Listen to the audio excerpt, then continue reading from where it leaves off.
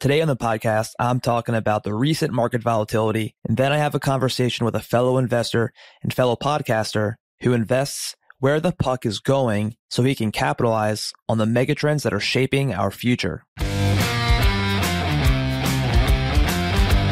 Welcome back to the Invest Smarter podcast, the show that helps results-driven individuals make results-driven financial decisions so you can spend more time doing what you love and build and preserve your wealth. Now, I want to start the show off today talking a little bit about the market. And really, it's kind of just to say, let's not panic about what's going on in the market. We've had some volatility here now over the past couple of weeks. We had the Evergrande story. The market was down over 2%. We had this week, the interest rates were going up and, more sort of talk about inflation. And the market had another little pullback over 2% during the day. Yet the S&P 500 is still up 16% year to date. It's down less than 4% from recent highs at the time of this recording, which is Thursday, September 30th, 2021. So, of course, over the next couple days, today, it could continue to go down. We'll see. But we are only down at this moment less than 4% from the highs. So while we had two pretty volatile days, haven't really gone anywhere. And it feels so much worse, I think, because the market has been so steady for 18 straight months of just up, up, up. Every small crack was quickly backstopped by buying and dips being bought. A constant lull, constantly being lulled back into that state of complacent bliss where we're all just so smart and making money in the market.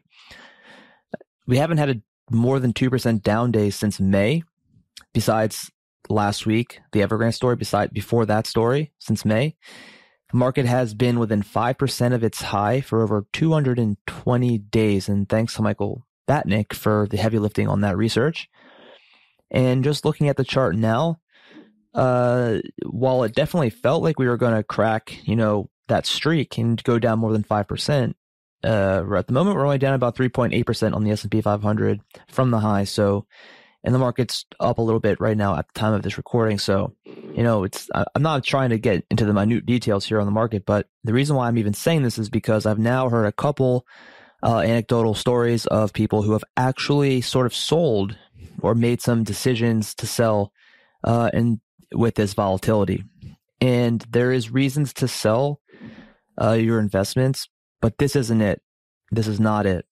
So I do fear that the market has been so strong for so long that it has cultivated, an entire class of investors who think that this game is easy and that they are financial geniuses.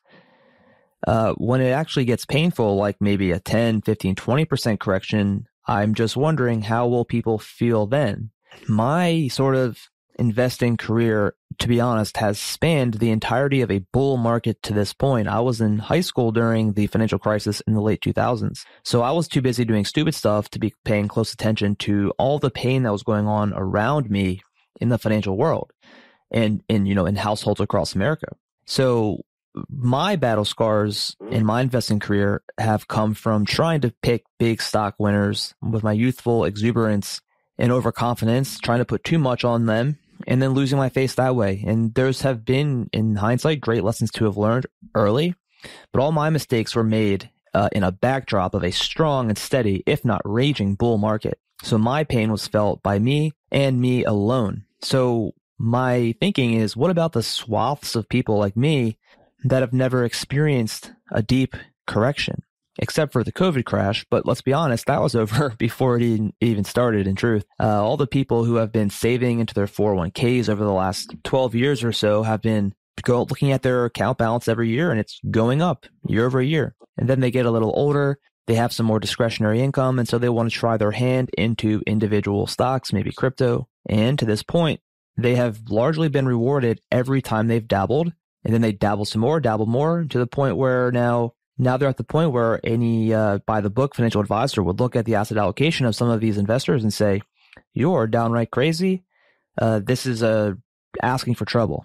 All of this sort of confirmation bias is troubling to me. And when the market finally does something, as it has in the past, it just so happens at this point to have been the very distant past, where it's death by 1,000 cuts, I will be curious to see how many of those diamond hands, as they say on the Twitter sphere, lose their shine. I think there's never been a better time for investors right now to gut check their investments. You could role play in your mind what would it actually feel like if some of the worst case scenarios would come about. To me, so many people have done so well over the past 18 months and frankly over the past 11, 12 years. I think you'll do really well to preserve it.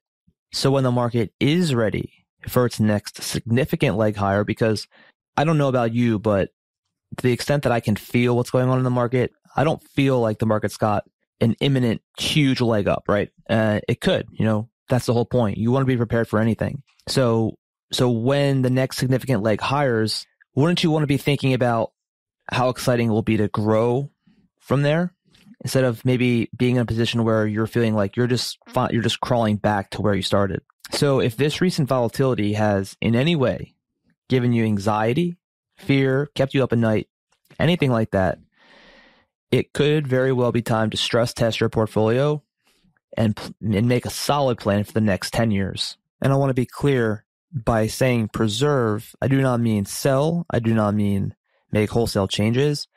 I mean, just take an honest, deep look at what you've got. Are you overexposed in any one sector? Are you overexposed in any one asset class? What percentage of your assets is now maybe like crypto?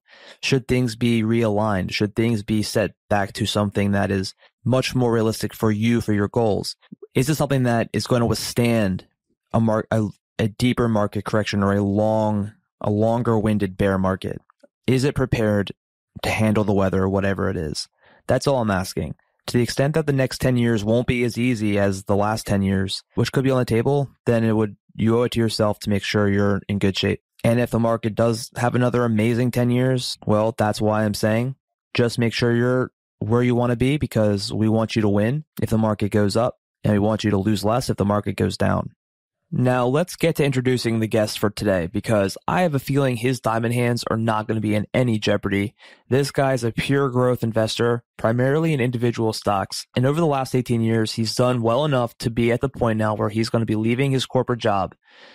And he's only, I think, 49. So that's great for him. His name is Luke Hallard, and he started telescopeinvesting.com as well as the Telescope Investing podcast, where he and his partner break down companies that they're looking to invest in. He breaks down his philosophy on investing, and his philosophy is similar to mine, where we like to invest in megatrends. Look at where the puck is going. So me and Luke obviously had a great time on this because it's two guys talking the same thing.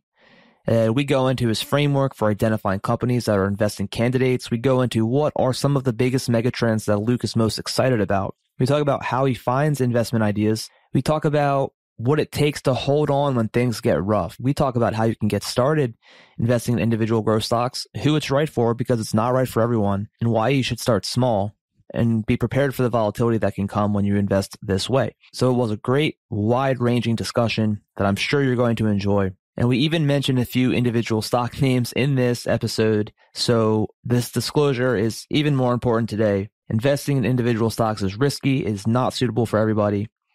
All of the content within this podcast is for educational and informational purposes only and should not be relied upon for investment decision making. All opinions expressed in the show are solely the opinions of me or my guests and do not reflect the opinions of DeWitt Capital Management. With that said, let's get going. Here's my conversation with Luke Hallard. Luke, welcome to the Invest Smarter podcast. I'm really excited to have you because I think we talked back and forth a few times and kind of learned that in a lot of ways I share the same philosophy as you regarding, investing. I totally agree. I think we said in our last email, we seem to both be on the same page. I totally think we're on the same page. In fact, I was looking at your Twitter. I was looking at your model portfolio that you have on your website. Listened to a little bit of one of your podcasts, and I even think that we like some of the same stocks. So great. And look forward to a chance to discuss a couple of those today, maybe. Yeah, perhaps. We'll go over some of the mega trends. I think specifically some of the interesting reasons why you think they're so compelling. Maybe talk a little bit about some individual stocks. We'll have to do some editing and post maybe if compliance doesn't like it, but we'll see what we can do here. But first, why don't you just share how you've come to be in a place now where you're primarily focusing on investing and not doing the whole day-to-day corporate thing? Yeah, and I will say I'm still doing the day-to-day corporate thing. I'm in my final month, but yeah, I'm working my notice at the moment. But it's definitely an exciting inflection point in my life to become a full-time investor from this November. But yeah, let me tell you a little bit about myself and kind of how I got here. And it's been a long journey, actually. And the key to this is like get rich slow. I think it takes time, right? That whole compound interest calculation. The T in that, the time, is the most important part of that calculation. But I'm Luke. I live in London with my wife Katrina and our cat Sushi. I actually had to feed Sushi twice just now because I knew he was going to come by and kind of interrupt our recording today. I describe myself as a growth and strategic investor, and I've been investing for 18 years now. I'm also the co-founder of Telescope Investing, and that's a website and weekly podcast dedicated to individual company investing. And I launched that in 2020 with one of my very close friends and co-investors, a guy called Albert. And Albert and I have been kind of investing together, sharing ideas, sharing stock research for a long time, like most of those 18 years. And I think we realized in the last couple of years that the stuff that we were just kicking around between the two of us, actually, if we kind of shaped it up into a framework, it had value. And I think it would have been beneficial for others. And, we started sharing that with close friends on WhatsApp. And I think in 2020, we realized, actually, we're having like 20 different WhatsApp conversations with friends. Let's just turn this into a website and try and get a bit more structure with it. I think having a framework around sort of what you've been doing is super cool because it's something that I've tried to come up with my own framework. And I've always been kind of like, I've had what I know I want to do, what I believe in, but it is harder than it sounds to actually wrap it into a framework. And what you've sent me seems pretty neat and concise. So why don't we just dive right into what your investment philosophy is and actually go through, what your framework is, because I think you distill down some core things really well. That's great. Thank you. Yeah, really looking forward to talking about that. Let me tell you how I got to it though, because I think there's an interesting story there and how I feel like I kind of stumbled into growth investing a long time ago. So I guess I'd always been interested in stocks and investing. And when I started out, I guess that was 2002, 2003, I really didn't have enough capital to invest in individual companies, although that was always my goal. So I started off with a bunch of index tracker ETFs, like mostly FTSE 100, things like that. And it took me maybe 2 or 3 years, I guess 2006, and I finally had enough money in the market in my tax efficient accounts. I felt I could kind of branch out and start to buy individual stocks. And I've got to be honest, I got really lucky. So I took a bit of a punt. There was a company I ran into called Intuitive Surgical. You might have heard of them. They're a kind of telemedicine, robotic surgery innovator. And I found them in 2006 and actually probably did the pretty unwise thing of just dropping 20% of my portfolio into that one company. And within a year, it had tripled. And I thought, wow, this is pretty amazing, right? If this is what growth companies can do for you, at the same time, recognizing there was a lot of luck in, that one pick being, quite a revenue generator for me. And I really think that Intuitive Surgical exemplifies the telescope investing strategy that Albert and I have come up with in more recent years. I think we'd characterize this as trying to make sense of the world, make forecasts about the needs and demands of society a year, 10 years from now, and then find the companies that we think are best positioned to serve those needs. And for me, Intuitive sat right in the center of that. They were doing something really interesting that was good for society. It felt kind of science fiction-y, and this just felt like the future of surgery to me. And Albert and I kind of characterize companies like this as being part of a megatrend. And we're tracking maybe 13 or 14 megatrends I could talk about when we chat today, where we think there are kind of, secular demand right now for companies that are doing this kind of thing. And that's where we focus our research. We try and find good quality growth companies that align with our framework, but they have those, what we call tailwinds behind them, supporting them. That sounds Really great. I'm looking into Intuitive Surgical right now. I mean, that thing's had a massive run since the early 2000s. So when did you say you got into that? Yeah, 2006. I think I'm like a 30x, something like that. Maybe 45x if I'm counting currency fluctuations. I gotta be honest, it's not my biggest return. I'm sitting on like a 200 bagger with my Netflix position. That was pretty fortunate. 50 bagger with Shopify. That's really been my growth engine in the last 5 or 6 years. I got a bunch of Tesla. That's paid for the Tesla that sat on the driveway. I'm hoping that's going to buy me a Roadster one day. I got a bunch of multi-bagger returns. I've been pretty lucky, but at the same time, I think that's, luck infused with judgment, picking companies that just have this great leadership and this great mission. I kind of want to dig into that a little bit. So when you first bought into Intuitive Surgical, was it something that you had done a lot of research on, or was it something that like you just happened to buy it because someone told you to, and then you got lucky in that way? Or did you put in some work? Because I mean, and you're talking to someone who's only recently, maybe a few years ago, started to dial down what I thought was concentration is a winning strategy for the right kind of person. Because I always think about who are the richest people in the world and how did they get their wealth? Well, it was through being very concentrated and investing in their business. But we should acknowledge, I guess, that those lucky guys and girls, they're on a bell curve, and they're the ones we noticed that did really well. And there's everybody else on that bell curve that perhaps didn't do so well. So there's an element of the kind of lottery fallacy there. So I kind of recognize that at the same time. Yeah, no, that's important. That's something I haven't thought about that in a little while. So that's good. But if I cast my mind back to being a 30-something-year-old, I didn't do great quality due diligence. I actually found the company through the Motley Fool. So I've been a subscriber of Stock Advisor and Rule Breakers, and I think it's one of their Rule Breaker recommendations way back then. And I felt that the Motley Fool were doing like the hard work, the heavy lifting for me. I didn't know much about investing back then, and I would just use my judgment to pick, frankly, the companies that I liked from their portfolio. But if I maybe turn the conversation to the framework that Albert and I have developed, because I think we've leveraged a lot of really great sources like the Motley Fool, Seven Investing, a number of other frameworks, but we've distilled out something that works for us. And I think there is a little bit of a difference in terms of how we apply our framework to some others. I'm going to go through our kind of 10 factors in our framework. These will be really familiar to you, right? You'll have seen these all over the place, but just to rattle through them. Like for us, number one is tailwinds. Has the company got market forces working in its favor? So, great example last year, the coronavirus pandemic, getting into companies like Zoom, like Fiverr, companies that were enabling remote working and work from everywhere, work from anywhere. They were clearly going to have those kind of tailwinds supporting them. And, that worked out pretty well. And then after we kind of sub-select from tailwinds, we look at things like leadership. Ideally, as the company founder-led, what does their culture look like? What are their employees saying about the company on websites like Glassdoor? I love doing that.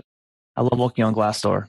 Yeah, it's really powerful. And if you really dig into the comments, you got to filter out the disgruntled employees, but you really get an insight into kind of how the company's run and what the culture feels like. Mm-hmm. For sure. And another critical factor of leadership is, have they got skin in the game? Particularly if they're founder operators, you would hope they would still have a significant equity stake. You want their incentives to be aligned with that of shareholders. Brand, I think, is really important. And I feel like I've kind of shoehorned innovation into brand. I think we're going to reset our framework next year. So for me, actually, when I say brand, I'm thinking kind of innovation and a culture of innovation as being the really key thing. For example, the classic example of Tesla. I'm wearing my SpaceX t-shirt right now, right? Elon Musk, the company do not have to spend a penny on advertising and marketing, and just their culture of innovation. They will outperform their competitors, and they can attract talent. It's a very powerful kind of flywheel that they have working in their favor. And then getting on to some of the other factors, total addressable market. Like, is this company a small player in a big field? Have they got a lot of market opportunity ahead of them? And if you're looking for growth investments, you're looking for companies that can 5x, 10x, 100x over the long term. So ideally, smaller companies where there's a lot of scope to grow. Moat, there's all different kinds of moat. I guess brand itself can be a moat, but do they have IP and patents? For example, like social networks, they've got really high switching costs for the end user. It's quite hard to take your Twitter followers with you if you try and port your sort of social profile over to Instagram. So, that makes companies like that very sticky. And I suppose also social networks, thinking about those network effects, can be a really powerful growth driver where every customer of the product makes the product itself more valuable. Companies like Fiverr, Amazon, in the Amazon marketplace, every time you add a seller, you're adding more buyers. Buyers are attracting more sellers. You get this virtuous circle. Optionality. Has the company got the ability to kind of pivot their products into new markets? Like the Google moonshots, spinning out adjacent ideas. But that's a slightly dangerous one as well, because if a company gets outside of its core competencies, they could be going down a bit of a dangerous path, perhaps burning capital unnecessarily. Unless they have good leadership that can recognize it early and dump it off. Yeah. Precisely. You're totally right. All of these factors work together. And actually, you're going to get me ahead of my final conclusion about how we've tried to make these things to work together. You've heard these factors. I won't drain them. But, the last few things we look at, does the company have low cost of production and high margins? Have they got low customer concentration? What are their customers saying about them? It's quite hard to find something like a net promoter score, but that can be quite an interesting metric that you can use to ideally compare companies in the same industry. What's the competitive landscape? How strong are their competition? You can often succeed just by finding a great industry and buying the category leader, but then also maybe a good strategy to have a basket of stocks in an area you think is going to grow. And then really deliberately the 10th part of our investing framework, our financials. Like you have to pay for a good quality company. But we look at financial metrics, but we don't do really deep financial modeling. I think personally, the other factors are more important. Like we'll look for things like rapid revenue growth, ideally reoccurring revenues. SaaS companies are really well positioned in that space. Might look at gross margins, improving cash flows and free cash flow.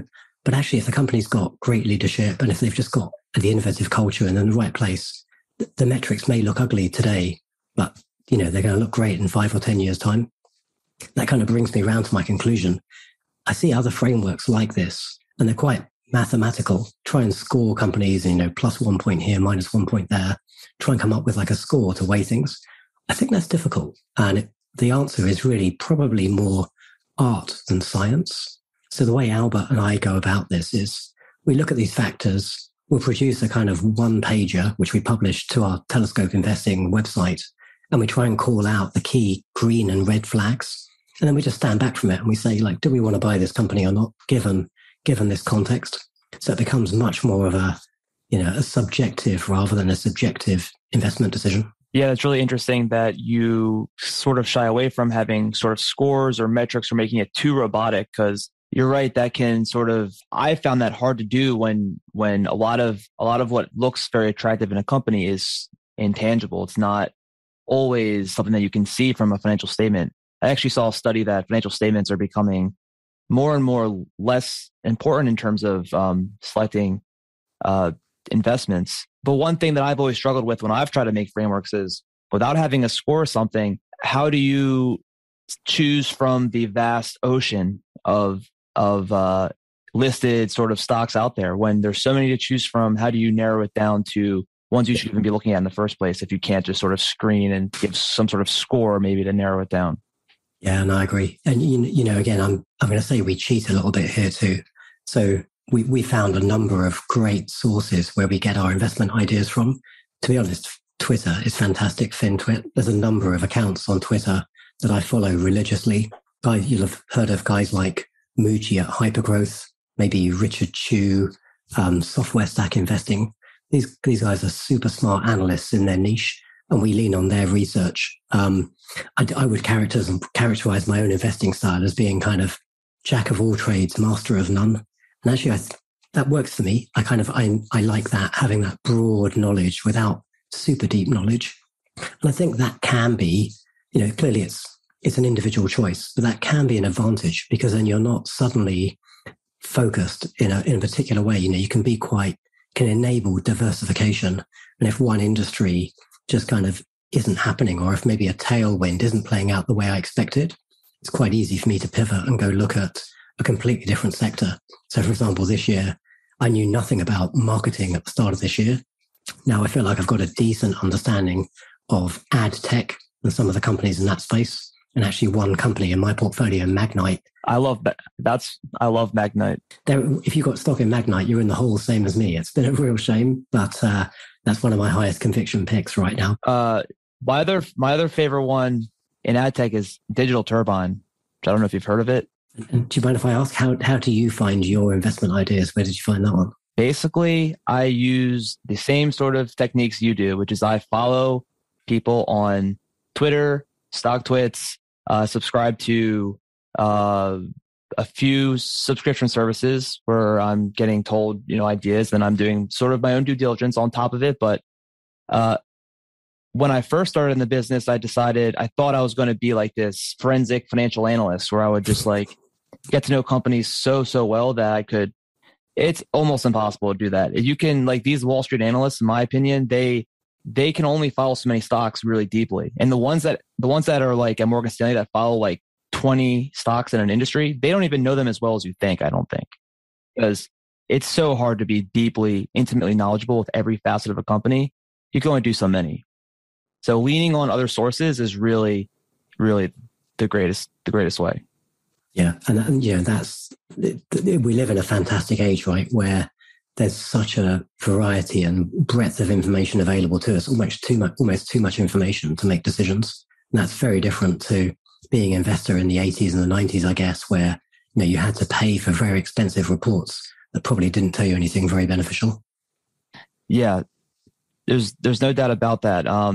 So yeah, I totally agree with you on that sort of leaning on other sources. It doesn't mean that sometimes I'm like, oh man, I'm not doing the work myself, but no, really I am. I'm using the sources available to me to find the investments out there that make a lot of sense. You shouldn't be too ashamed, David. You're a podcaster. You're contributing to the FinTwit body of knowledge yourself. Yeah, that's right. You're entitled to take something back from that too. Yeah. Well, as a self-declared introvert, I can be sometimes a little bit too hard on myself and think a little bit too much about things. So no worries there. Yes, there's so many ways that I could take this conversation because I want to talk about so many different things. I do want to talk about, just real quick, another stock I think I saw on Twitter. You mentioned 3D Systems. Are you involved in that one? Do you like that one? Because I love that stock. Do you? Wow, I'm so conflicted on that one. We bought it pretty early too. So my buddy Albert and I both went pretty hard on 3D printing stocks generally. I think we bought 3D Systems, Stratasys, and X1 about maybe 8, 9, 10 years ago. And then we gave up about 2 years ago. We're like, this is not happening. If you think about the Gartner hype curves, that we'd fallen into the trough of disillusionment. So I think we exited. I certainly exited all 3 of those positions about a year ago. I think Albert's kept one of them. I gather they're now making a nice comeback, so I've missed out on that. They're making a tremendous comeback. The new management's excellent. That's really funny because so much of how we feel about when you're investing in individual stocks, in my mind, it's all about when did you get in? How long have you endured?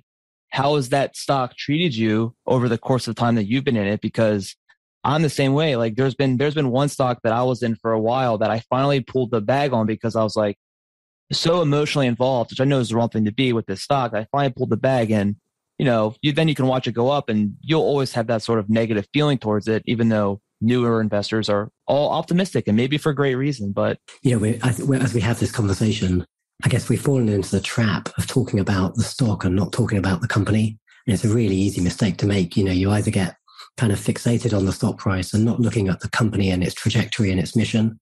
And I think Albert and I just had our kind of head in our hands when we decided that the whole kind of vision of 3D printing wasn't going to happen. And so we exited that, but that's probably going to prove to be a mistake in the long term. From my understanding of that is 3D printing, the original sort of exciting vision was that everyone would have their own 3D printer in their house. the whole thing got turned on its head, and now it's going to be industrial manufacturing, which is where it's actually was meant to live, right? At Absolutely. least, yeah. And actually an interesting one of our megatrends that we look at. So I've been badgering Albert to keep this on our scorecard, but this is like 10 years out. It's like colonization of space, extraterrestrial mining. I think 3D printing is going to find its real home there when you can suddenly start, harvesting raw materials from asteroids and passing stuff, and then constructing what you need in space rather than having to uplift it from Earth. Like, this is sci-fi stuff that's a long way away, but applications like this are going to really bring together 3D printing, AI, so many different technologies. And this is where we're going to see like many, many multi-trillion-dollar companies coming from, I think. Yeah, I totally agree. Space, for sure. Space is fascinating to me. I have a hard time putting any dollars to work there as of yet. Yeah. There's one that I'm interested in, which is called Momentous, which is they're coining themselves as the space infrastructure company. So they're going to be, they're not making a bet on commercial travel. They're making a bet on just helping with infrastructure and also like satellites as a service, helping send satellites up for people. So it's an interesting one. So we talked about some megatrends here already, just naturally. Are there any others that particularly excite you? I guess I mentioned Magnite, and it's one I'm still learning about, but this whole ad tech industry is really interesting. And I think if we think about how we used to consume media, linear TV, it feels like the world has already made the transition to connected TV, but the ad dollars don't seem to have followed it. And the large majority, 75, 80% of ad spend is still on like the broadcast channels where you can't pause it, rewind, watch it at your leisure. And it just seems so powerful to me that advertisers, the amount of insight they can get when they've done programmatic advertising, the benefit of their ad dollars where they can target a particular category of individual rather than just, like spraying their advert at where 99% of the people who see it will have no interest whatsoever. Just, their ad dollars are going to be so much more effective on that platform. And I think we haven't seen the revenues follow the sort of capabilities. So could be a couple of years yet, but that's an area I'm pretty bullish on, and I'm trying to build a basket of stocks in right now. Yeah, the ad tech space to me is it is the one thing that I have a hard time squaring is that there is a lot of competition. Why I like Magnite is that they have transformed themselves into the sort of the big player in their side. So they have the scale, and they kind of are expanding their sort of stack of services to be more of like an all-in-one shop, from my understanding. It's a hard space to totally understand, though. There's a lot of lingo, terminology. There's a lot of sort of dynamics that, for me have been a little bit challenging to fully grasp. But as an investing lesson, sometimes you don't want to wait until you fully grasp something before you make a move. There's nothing like having a bit of skin in the game just to get started and motivate you to do a bit of research. So I really like, if I see an industry or a company I like just getting some money in just to motivate me to go and look a bit deeper and research a bit more widely. Yeah, I totally agree with that. Buying just like 100 shares, just track it, keep an eye on it. And then, then you sort of see the stock maybe make some interesting moves, the price. And then you're like, okay, I need to like see what's going on here. And then, it might lead you somewhere interesting. So any other mega trends? I mean, mega trends I can think of, like medicine, precision medicine, genomics. There's so many mega trends. Marijuana is a mega trend. Two all kind of club together. And I feel it's a bit tragic that there aren't great investments in this area available just yet. A lot of the best companies are still private, but cultured and plant-based meat. I've got an investment in Beyond Meat, but I'm actually considering exiting that fairly soon. We did a recent podcast episode on this actually just a week ago.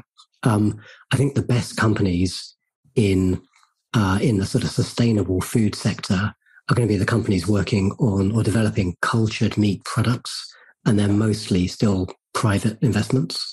But, I love anything that's going to make us a more sustainable planet. And, I think this, in itself, that whole kind of climate change is a megatrend. Related to that, electric and autonomous vehicles, there are a bunch of good investments here and some pretty overhyped bad ones. But, the environmental benefits as cities potentially post-COVID decentralize, we start to see perhaps an increase in like cities spreading out, then having sustainable, cheap electric transport that's not killing the planet is going to be, that's going to be a significant demand for society in 5 or 10 years' time. Aging population and kind of cost-effective care of the elderly. There aren't many investments in this area. I think Calico, my buddy Albert was telling me about a company called Row quite recently, but we've as that sort of baby boomer population hump starts to get into their elderly years, we're going to, as society, we're going to have to find ways to look after those folk and kind of care for them and create social structures. So there's going to be significant demand there, I think. I guess related to that, we talked about med tech and biotech. There's many companies in this sector I love. Intuitive Surgical, Teladoc. It's one of my big regret stocks for this year because it's not doing too well, but I think they got a great mission, and I love the idea of the product. And you mentioned some of the sort of biotech companies in that same space. Companies like Editas, Illumina, Guardant Health. They're all doing very interesting things. A sector that we started to look at a bit more closely, but I definitely wouldn't say I'm an expert on, is augmented reality, VR. I think these technologies are going to have their day in the next 5 years or so. I've got an Oculus Rift sat next to me on the desk here. It's kind of a toy still, but yeah. Zuckerberg's, not that I'm a great fan of Facebook, but Zuckerberg's vision of the future is interesting. We will start to see real applications of augmented reality in industry quite soon, I think. Perhaps tied in with that, we're also looking at esports, game streaming. That's kind of one of an entertainment domain of the future. There's real kind of growth, and we're starting to see kind of sports leagues and things like that spring up around those kind of esports rather than like physical sports. What else have I not ticked off my list? We talked about space, big fan of that, but I guess something that's probably a bit nearer term in that whole area is kind of satellite internet. There's talk that SpaceX are going to spin out Starlink, perhaps as a individual company. As they start to build their network, that's going to be really quite interesting, spreading gigabit internet to rural areas and to underserved parts of the planet. And that, in itself, that could help bring online like the next couple of billion people. And that could be a real accelerant for innovation in society. That I'm sure there are many Albert Einsteins out there who are just simply lacking the connection to, modern mathematics and teaching techniques, and just giving some of these populations access to things like YouTube could be, quite a game changer for society. And then I guess we didn't even get on to cloud computing and Internet of Things. Right, there's a ton of companies being helped by the pandemic because they're trying to create capabilities for other businesses to operate remotely. Companies like CrowdStrike, Cloudflare, Twilio. I've got a couple of those in my own portfolio. I think they're going to do really well. What did I miss? I guess e-payments and fintechs generally. I love Shopify. And Amazon is a behemoth. It's a mainstay of my portfolio. But there are other great companies like Mercado Libre and Sea in Asia, and actually also now intruding into Mercado's territory in South America. This is the future of shopping. It's happening already. And, I can only see this going in one direction. Yeah, those are all themes that I'm also very much interested in and following. And they all do have such bright futures, right? Like, it sometimes can seem so easy. Like, of course they're going to go up. And then one sort of thing happens after another. And next thing you know, there's market volatility after, 18 months of going straight up. We've got, like a day like today, I saw the main indexes were up, but a lot of the stocks that I like to follow are getting walloped. The talking heads start to kind of get on TV and start kind of saying like, there's all this inflation, there's margin debts at highs, we're looking for like a big correction. So in the face of all of that kind of fear, how do you kind of manage like that? Besides ignore it, which is probably your answer. Yeah, you're right. Yeah, I mean, you're right. But maybe not for you, but for someone who wants to, you know, get involved in some of this, perhaps, you know, what should they be thinking? So you're right. It is easy with 18 years of being an investor and having a few battle scars from various corrections to be able to take a bit of a unemotional view, stand back and say, like, don't worry about the stock price. Focus on what the company's doing. Are they executing against their mission? But if you've got, you know, a significant portion of your wealth tied up in a company, and this is the first time you're experiencing this kind of volatility, I totally get it, right? It's difficult. It's quite scary. I guess there's a bunch of things you can do, some techniques that Albert and I have developed over the years that make things, you know, kind of try and help us keep a steadier hand, I guess, and help us avoid being emotional investors. Probably the first thing is have a plan, like have a sort of plan for your portfolio so you don't just react to the news of the day, and try and when you buy something, you know, commit to a long holding period. Don't sweat the short-term volatility. And don't lose sleep over your investments, right? So if you're really worrying that something's down, like many things in my portfolio are down 5% today, if I'm losing sleep over that, I'm probably overexposed to those companies. So I should manage my exposure, ensure I'm kind of diversified. Of course, days like today, I'm primarily a growth investor, like with probably one exception, the entire portfolio is in the red. So it's easy to say, be diversified, but sometimes, you know, the whole market takes a hammering. Probably the most important thing, though, is this saying, I don't know if you've heard this quote, you can't buy conviction. So you got to, and I mentioned, you know, early in my investing career, I kind of cheated my way in, but now I do try and do my own due diligence. So if I have a bad day like today, rather than sweating the stock price, I'll go look at what the company's doing and I'll do some more DD and I'll try and build my conviction, because there's nothing like having conviction in a company to help you resist the desire or the fear and to sell. Because, you know, actually doing stronger DD on a company, you realize, well, actually today is offering me an even better price. Maybe I should be adding to this position, not exiting it. And then just probably two really practical things that any investor could do that I think would add value. One is keep an investing diary. Just start to scribble down on a piece of paper or straight into a spreadsheet or a document.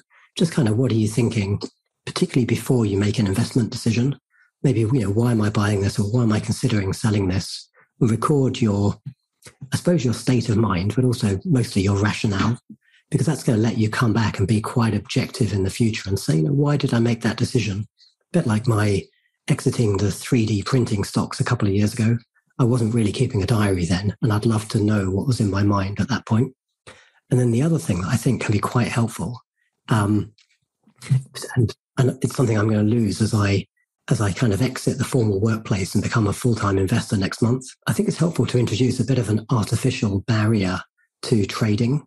So currently, I have to get compliance sign-off to my trades, any buys or sells, and just takes a day or two to get through the process.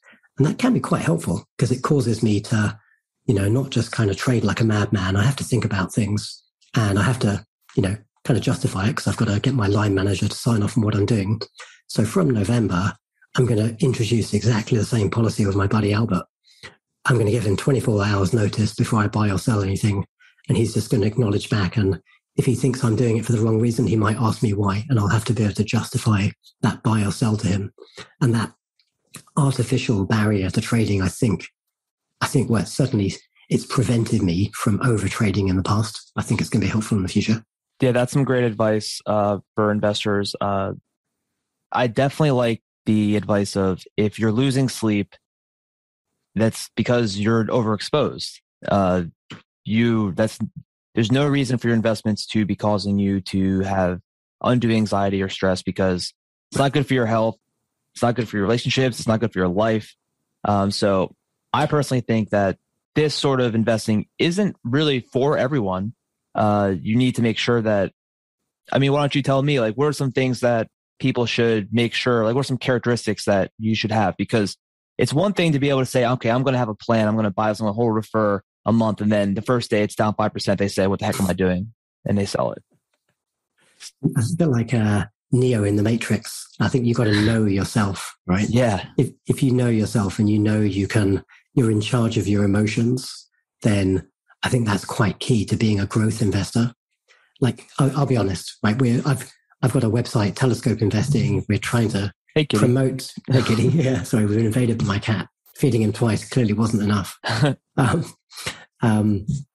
sorry. So I've got a website, Telescope Investing, and we're targeting people who are interested in investing in individual companies. But I recognize that's actually only the right answer for maybe 1 or 2% of people who are investing in the stock market. The large majority of people should invest in passive index trackers and track the market. You're going to, over the long term, you're going to make, market equaling returns, and the market goes up in the long term. Don't invest money you're going to need in the next 5 years, maybe not next 10 or 20 years, right? Make sure your investment is kind of sensible and proportionate to your wealth. And so you're not sweating it. And then let time do its thing. Invest small amounts, dollar cost average, invest into passive index trackers, and let time work its magic and compound interest work its magic for you. Yeah, I agree with that. Making sure, and also you said some people shouldn't invest this way. I agree. You're someone who's probably an exception, having, maybe a lot of your wealth in this style. Like you said, you're doing this, like going to be doing this full time. You have 18 years of battle scars. You know how to handle the volatility. I'm sure you have plans in case the shit really hits the fan. You'll know how to emotionally deal with that. It won't be fun, but as people with battle scars, you've been there, and we know that even when the shit really does hit the fan, the market always comes back. But a lot of people aren't going to be able to feel that way or hold enough conviction, or they'll just say, I need to get through this week without being so worried, so I'm going to just put it aside. And that can be a huge mistake in the long run. So with all of that said, I think more people should consider having a pocket of their wealth in this kind of thing. You don't need to have 100% of it. That's not necessarily what most people should do. But if you had even 5% with some individual stocks, I've found that for the average person, it actually helps them learn about the market and engage more with maybe their portfolio, and sort of, just have more engagement, have more interest, and learn sort of some of the emotional traits it takes to withstand it. Because if they have a sleeve of growth stocks that get crushed on one day, but it's not affecting their overall so much, and they see it comes back, they'll say, oh, wow, okay. Yeah, I see what it's all about. That's really great advice. I totally support that. Perhaps have a cash buffer. So particularly for myself, if I'm now going to be living off of my portfolio, I'm going to keep, a year or 2 years of spending money in cash, just so I don't have to sweat times like this. But I think, as you're saying, David, have perhaps the majority of your investments maybe in stable index trackers, but then have a subset of your investment pot that you start to experiment a little bit and maybe try out some individual companies and, kind of test and learn, get a bit of skin in the game that way. Yeah, because it is fun. Not for everybody. I'm sure some people just really don't care. They just want to hand it off to someone else or just let it go. But for some people, it's fun. Like for me, if you have a little bit of an itching for just to like invest, and it's fun also to find things that you really like. If you really like a certain company, then why don't you back them and invest in them? So, I totally think that it's not either or; it can be both, and it makes a lot of sense It can make a lot of sense for a lot of people. I agree. And you're saying something really powerful there as well, because, the megatrends and the things I talked about happen to be my passions. And I guess I've been lucky that in the last 20 years, the things I'm passionate about, innovation and technology, have been sectors that have done great. But, if you pick an investing domain that you know a lot about, like I know nothing about fashion, but I'm sure there are some great fashion companies and brands out there. Well, at the same time as your passion and your hobby, understanding that sector, at the same time, you're kind of naturally doing due diligence. And because you're passionate about that thing, whatever that niche subject might be, you're probably the expert on that more so than a paid analyst in that sector who's just being told, okay, you're working in this sector for this year. Yeah, I 100% agree with that. I think conviction is the best defense against emotions. Like if you really understand something and you believe in it, then it's so much easier to just deal with volatility because you're like, wow, well, I know that, I know this industry so well. I know this company so well. I'm just going to hold it because they've got a great future, and whoever is deciding to sell today doesn't understand it like I do. So exactly right. So we cover a lot of ground here. I'm trying to think like what else, for someone who wants to start investing in individual stocks. I know my business, we do that for some clients where it's appropriate. But do you have any advice for people that are looking to get started? Because I know my advice would be don't just half-ass it. If you're going to do it, go in with a commitment, train yourself and get ready for what the journey it's going to be. Yeah. I guess we've hit on quite a few of the key pieces of how to get started. The most important thing is just get started, right? Even with potentially a small amount of money. I say we sort of touched on it, make sure it's money you don't need in the short term. Try and be in charge of your emotions and use techniques like keeping a diary and having a plan to help you manage those emotions. Build a base of capital in passive index trackers, low cost investments that give you immediately instant diversification. And then find your little narrow specialism or the thing that's a passion for you where you think more than the market, and maybe just take one or two small investments. I would say also, how you build your portfolio is quite interesting. I guess we reflected on it earlier about kind of getting a small position and skin in the game. So personally, I try to buy in thirds. So if I've kind of calculated for my own portfolio, for me, a third is about a 2% position. And so, I target having, again, this is quite a personal decision. I've got a relatively concentrated portfolio. I try and have about 80% of my invested capital in kind of a top 10, top 12 of stocks. So kind of if you kind of factor that out, if I would consider a full position for me to be about 6%. So then when I'm getting started, if I really know nothing about the company, I might buy like a little 1% position just to get going. But if I feel like I understand this company, my first real position is 2% of my portfolio. And then I might that gives me enough skin in the game to maybe read the quarterly reports, do some research, try and find some people that are much smarter than me who are advising on this company and help me get a better understanding. And if after a few months I feel like I get it, I'll buy my second, third, and I'm up to kind of 4%. Or maybe the company's just naturally grown to that level organically. Fantastic if that's happened. And then the few companies that I really feel I'm committed to, I'll take up to 6%. And then, I've got some positions like Shopify that have, grown way beyond that. And so then you get into this other challenge of wanting to let your winners run, but at the same time, you've got to exercise a bit of discipline and you can't get too overexposed, even in a concentrated portfolio. So for me, I try and manage Shopify at around 20% of my portfolio. If it gets above 20%, then I start to lose sleep at night. And that's a reminder I should probably trim it. Yeah. That actually brings up a point about that I meant to talk about, which was selling and how do you know how to sell? Because I know for me, it's easy to buy and hold. And I would say probably 70% of the times I've sold something, I've ended up regretting it or just not really regretting it, but just thinking, okay, well, I didn't need to sell that. It's done quite well. I don't really actually know why I did sell it. Maybe it's just, for some random silly reason. So what are some reasons people should consider selling? Yeah, we did a podcast episode on exactly this subject just this week, actually. And we kind of went through 5 or 6 personal reasons why you might want to sell a company, and then some fundamental reasons why you might want to sell a company.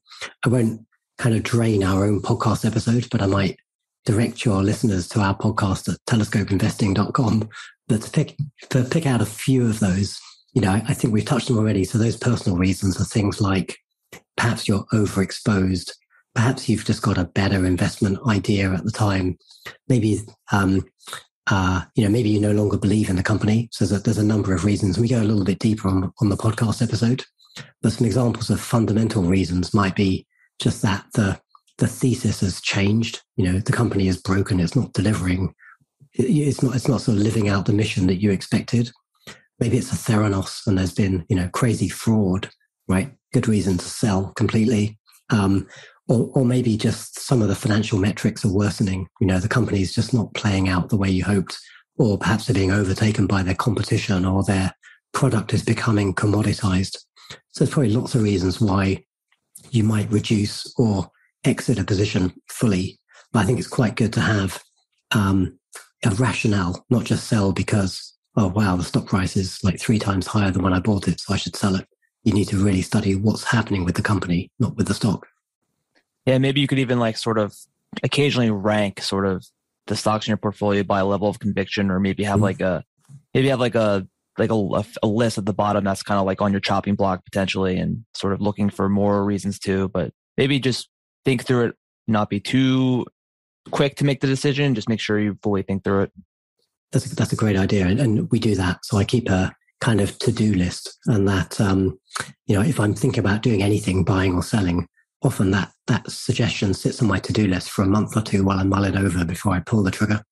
Yeah, that's really important. And it's easier said than done to not just pull the trigger when, just make sure you take a step back. I think we're almost at an hour here. I feel like that went by pretty quick. Why don't you, just to wrap this up, have any closing thoughts, and be sure to plug yourself again, because we want people to go check out that podcast. Yeah, so that's really kind of you to have me onto the show. I really appreciate the opportunity to collaborate with another podcaster, particularly someone who seems to be very much on the same page as myself. So thank you for the opportunity, David. So I guess you can find me, I'm Luke. You can find me at telescopeinvesting.com, and I'm on Twitter at Luke Telescope. Always appreciate a chance for someone to go check out one of our podcast episodes, and we'll certainly give your pod a plug on our next show too. I would be very appreciative of that. And with that, thank you so much, Luke, for coming on. I think we should do this again in the future. I think that was great. It's nice talking to someone who definitely is on the same page as you. And yeah, that was awesome. I look forward to sharing this with our listeners, and have a great day.